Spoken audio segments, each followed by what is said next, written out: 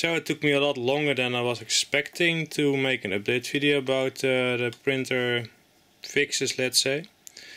What you see right here is the official K1 Max print bed. There are big differences between the heater mat that I had from AliExpress and the one from Creality itself. First of all, these cables right here are not that clearly labeled. From AliExpress there's just an A, B, C and D cable, something like that going on, not a clear labeling what the voltage is and things like that. Also, you keep in mind that this wire length is not cut at the right length already, it's longer, so just keep that in mind, that you probably want to reference this cable length and cut it at its length.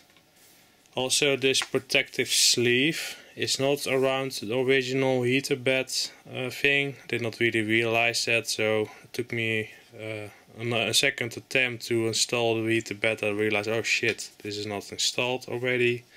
Need to buy it separately.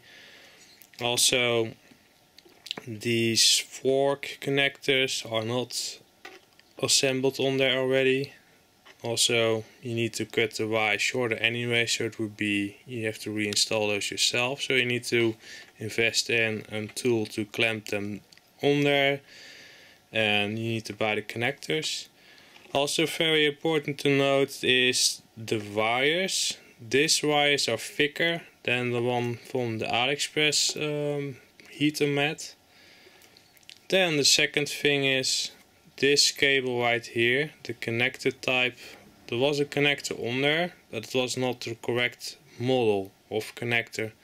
So you need to get that one separately as well and crimp it on. So, and then I have to also mention that this ground wire that is mounted on the bed itself does have an option to make a ground wire, attaching ground wire on the print bed. But there is no ground wire included with the heater mat. So there's a ground wire on there. It probably does something over here, but I cannot see what it does. So maybe it's not even an actual ground wire. Maybe I'm wrong on that. But at least not secondary or primarily attaching us to this bed to ground your bed. So I have quite a few issues with the heater mat from AliExpress. That's one that I bought at least, because it does not match this at all. It feels greatly off spec, let's say. It does fit on the build plate, as you could see, but yeah, don't have a good feeling about it. But I could find some diagram, let's say, what the cable should be at what place. It seems to be a copy of an US branded heater mat, so that's also kind of like they don't even have their own diagram, and only one seller showed the diagram. All the sellers probably need to contact them to know what it's supposed to be reinstalled, so that's already kind of a red flag right there. Then is the next thing that is really an issue with this entire thing that I started, and that kind of feels like a waste of money if you ask me, is that the print bed, when it's cold, it's apparently okay-ish how the bed is. I will show it in the screen right now when it is bed leveling. But when you start to heat it up, the back portion will stay probably at the same position, or it is curling down, and then the middle part will rise. Will over here bump, and there a bump.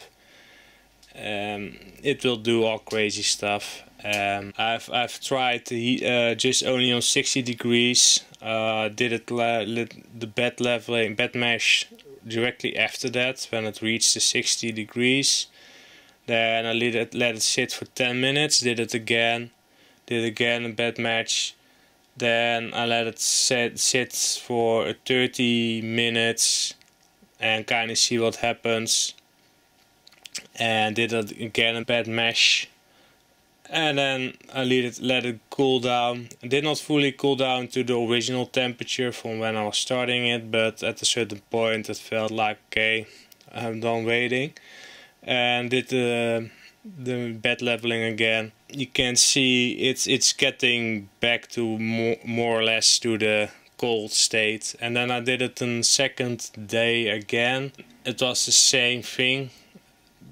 Basically, how the bed is how the bed is, it's relatively flat, let's say, but you can see it's totally not stable. This was not the only time I tried this, but this is the first. There was more that I screenshotted so I could show it to you guys. The first day that I tried it, I had kind of the same thing going on. And it was cold, it seems to be fine. I used it to kind of get it roughly level, let's say, the bed. But not, but then I was just making prints, and I noticed like, oh, my mesh is showing again that it's kind of all over the place. It's an hill where it's sitting on, and that doesn't seem to be good. So that's why I was kind of investigating like what's going on. So one thing that I kind of tested, but probably not the proper way to do it. So I was thinking maybe it's the heater mat. So I removed the build plate. The measurement I found, it took even longer to measure it. This is what I used. It doesn't seem to be the proper tool for the test, but at least I could kind of point it on a point. And I did some measurements. It took some time to get it to temperature, and it was also not getting the correct temperature, but it can be because this is not the correct tool to use. It was only getting 45 degrees, let's say. But the main thing was there were some temperature fluctuations, but it can be also my patience running out, because it was really slow at the end to kind of go up a little bit, 1 degree or another. But the thing was, basically at the first row I did everything, every, let's say, square. Then I did the middle and the corners right here, and I did the same for the back. So I did every square, but then only 3 points. But it basically told me it was all the same temperature over an entire metal plate. So if this means that this is really not correct the way I measure, that can be. That I need to really, in this case, then really wait a long time to really see the fluctuations in temperatures, and therefore the expansion in the metal maybe. Then again, you would say it would kind of should even out a little bit on this plate. You would think, at least. So for now at least, it doesn't really look like it's the heater mat necessarily that is causing the issues, because you can also notice in the bed leveling thing that it is kind of fluctuating. What is a high point and low point? So it kind of seems to be that this metal aluminium plate is really not temperature stable, let's say, and it will just fluctuate like crazy. One thing that I've kind of seen people say is like you should not over tighten these bolts that attach the bed to the mount, let's say. The thing that I found, when you would loosen those up a little bit, I found that my bed leveling was kind of inconsistent.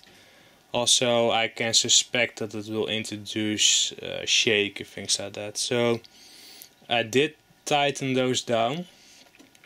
So it's the best that I kind of could, let's say. Maybe not doing over report, but you know what I mean. And not making it loose or anything like that. So that might be a thing. But what I suspect is that this is just not proper, let's say.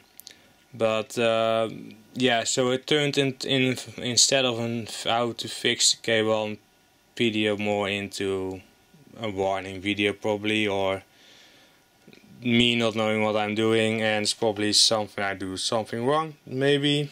But I do think you're better off buying things from a different place than AliExpress with this type of thing. Especially if you are located in the US, you got multiple places where you can buy products like this. In Europe probably not, but yeah, that's at least where I'm at right now. Maybe I get some feedback that makes me go in a direction that I can diagnose a little bit better what's going on. But for now, at least, it is kind of where I'm at. I can print with it, but it's of course not what you pay for, in my mind. Then I could just use my normal print bed and have the same thing. So yeah, not worth the money if you ask me, let's say. Let's put it that way.